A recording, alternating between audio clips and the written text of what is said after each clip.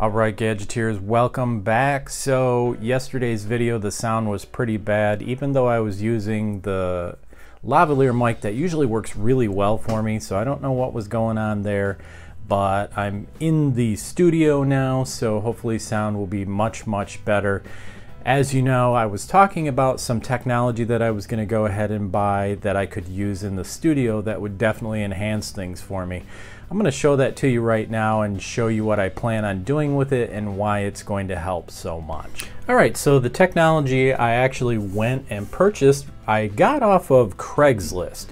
So I actually needed one of these and I was looking around, and this wasn't a specific one that I was looking at, but this particular range extender for Wi-Fi was what I was in the market for. Now, ironically, this particular one here showed up on Craigslist. Now, if you're in a big city and you use Craigslist, it's very common to see stuff like this all the time, but where I live in Michigan, it's extremely rare. We have a section in Craigslist, everybody does, called computer parts, and you simply won't see stuff like this very often. So when it came up, I was really happy. So this is an AC1900 Wi-Fi range extender, and this unit does use 600 megabits and 1300 megabits using dual band 2.4 gigahertz and 5 gigahertz Wi-Fi. 700 milliwatt high power, has gigabit ports on the back, which I really needed. It says it's easy to extend and easy setup. Well, I'm going to tell you what happened yesterday and you decide whether or not it's easy. So the whole idea with this product is it basically will take your network, which may not have enough range, and extend it so that you can get better Wi-Fi connectivity in parts of your house where normally you would have a low power, low connection, or no connection at all. And this one does support, let's see, AC1900 supports GB, A, and N. I don't know if you can see that. It makes claims of 600 megabits and 1300 megabits. I have not tested that yet. And based on this, the wireless range is really good, so the product supposedly is supposed to be the best one. 5 gigabit ports, which I needed. So aside from extending the range, there were a couple other things I needed to do. So I have here my Pentium 166 Retro system. Now, in my Linux system back in my other room, I have created a Samba share and I have everything on there. Well, if I put a network card in this and get it hooked up, I can then transfer data back and forth between this system and my Samba share, because Samba will support basically anything, including Windows 98 or another project I'm working on, Windows for Workgroups 3.1.1, or even DOS. So this is a computer that I'm currently working on. The plan here is to put a sound card inside this. It already has a network card. That's why it's open right now, because I've got to get the sound card in there. But this is a standalone, all-in-one system with a small TFT screen on it, which I will be doing a video probably within the next week. So keep an eye out for that. And then I have my AMD K6. No. Not a K6. I haven't had a K6 in a while. I used to have a K6 2450, but this is a Phenom 2 X6. So it's the 6-core. It is the 1055T. And you can see I drilled some holes here in the front panels. I put some extra fans in there. I've got a large fan in there. I've got a large one down there and one in the back so I can overclock it.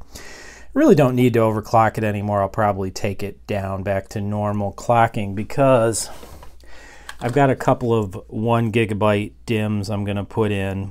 These are DDR3, and they really don't go as fast as the DIMM that's in there right now, which is 8 gigabytes. So the cool thing is I've got all these systems, right, and they all have network cards. Well, I didn't want to have to run cables all the way across the house. which is where the range extender comes in. So if you look right now, you can see that power is connected. It has Wi-Fi available. LED here indicates that it is connected to my main router in the house. Any regular device, say a cell phone, a computer that's Wi-Fi, if it was in this room right now, the connection would be, it's okay, you know, 2 to 3 bars out of 5, so about half as good as it should be. Well, what I'm going to use this unit for is to go ahead and be able to plug in all the computers I have in this room so that I can get a wired connection. I also have over on the desk over here, and don't mind the mess. Once again, I'm under construction in this room. I've got my wife's MacBook. Boy, I'm really out of it today. Over here, I've got my wife's iMac, which uses Wi-Fi, and now that I have the range extender in place, I've got a good connection. Now, the range extender and the Wi-Fi unit, looks like I hit the power cable there. Yep, I did. The power cable came out. When that light is blue, it indicates that it has 100% connectivity. So the transmitter and receiver on this unit, of course, is far better than any cell phone or computer is going to be. And the transmitter and receiver on the actual router in the other room, of course, are excellent. So I have a Linksys in the other room, an EA1900, I believe. So with these two units, I can get Wi-Fi here in the room, and I can get Wi-Fi for any computers that I put in this room, and I don't have to have wires running all over. Now, right outside, if we go and look out the window here, you can't really see it. You can see it a little bit. See if we can get a better image.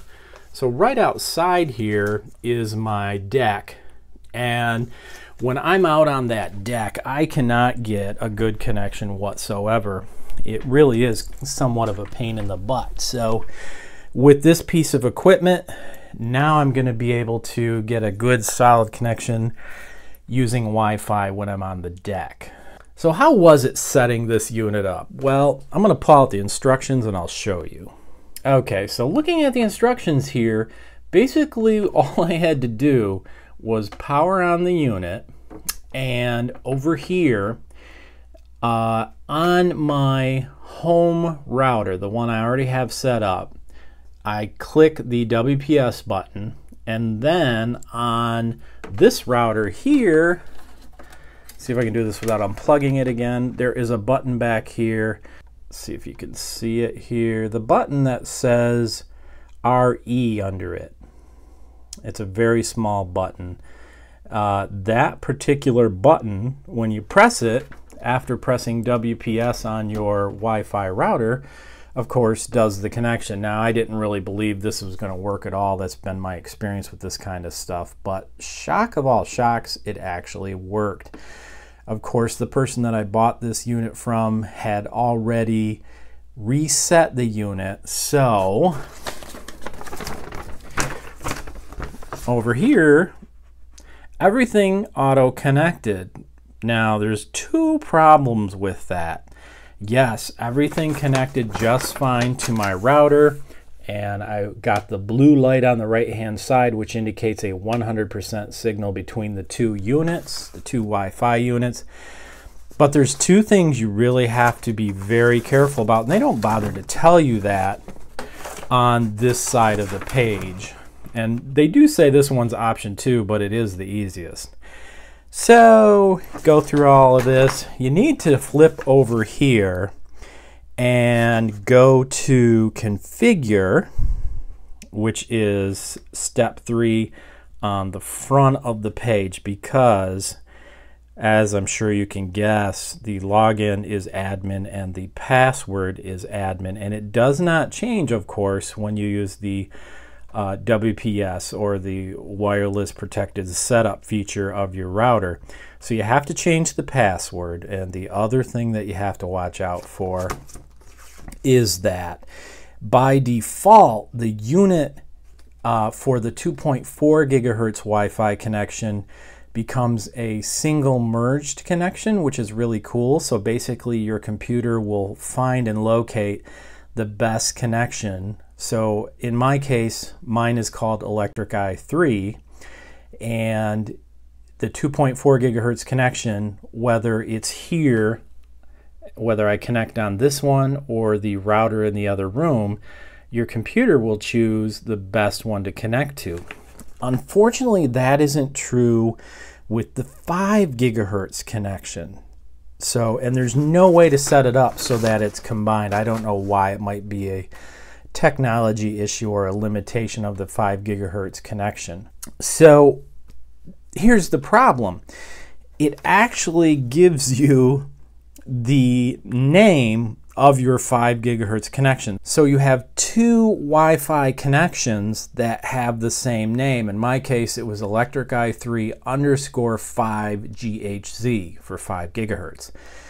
Well, the problem with that is, of course, you don't know which one's which, right? So how did I find out? Well, using this URL right here, if you try to log into the Wi-Fi extender and you're on the wrong network, it'll say there was a problem. You'll get a web screen that says there was a problem. So all you do is switch to the other Wi-Fi connection for 5 gigahertz and try again. And then if you can log into the extender's administrative page, you know you're on the right one. And you log in and simply change the name. So I changed mine to Electric Eye 3 with a capital EX _ 5 gigahertz. So that way I know basically which particular Wi-Fi router that I'm on. A little bit later, I went into the TP-Link Repeater.net web interface for the extender.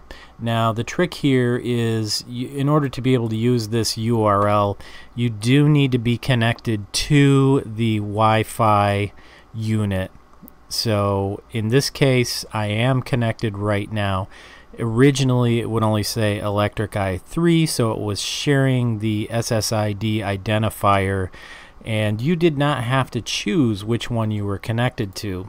You can see here that I did decide to go ahead and give the 2.4 gigahertz connection a unique name, and I gave the 5 gigahertz connection a unique name.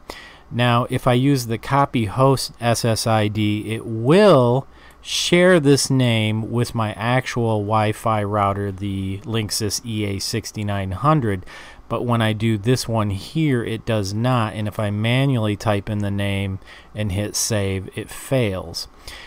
Now I could have just left this as a shared SSID name.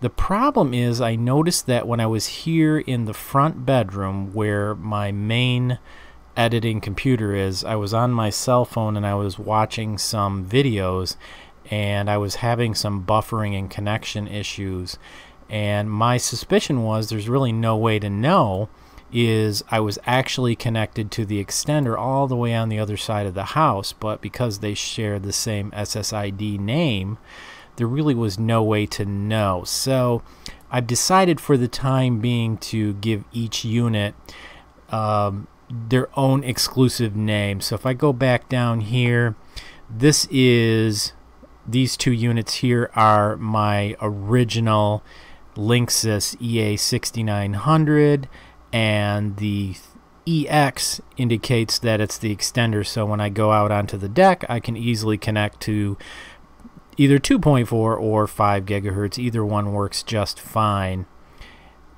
So it is working. I was kind of hoping that it would intelligently, between the two routers, be able to switch back and forth. The problem may be that both of the units were manufactured by a different company and therefore they don't work perfectly together, but with the manual connection they do work really quite well. So I'm just going to leave it like this for the time being.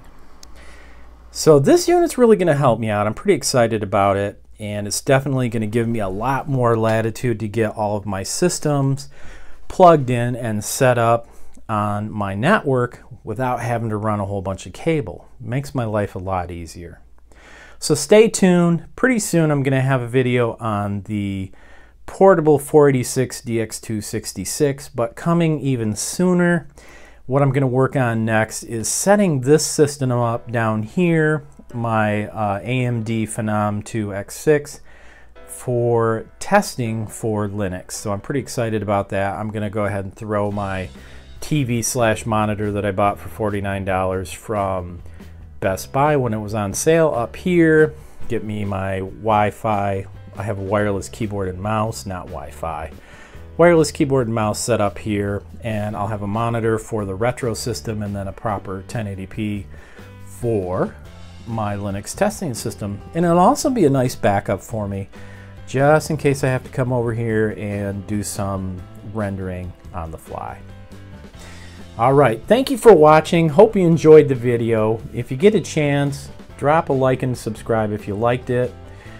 Also, drop a comment. I always appreciate hearing your comments. And I'll see you next time on Fast Gadgets. This video was made possible with support from viewers like you. If you find this video useful, consider becoming a patron for as little as $1 a month at patreon.com/FastGadgets.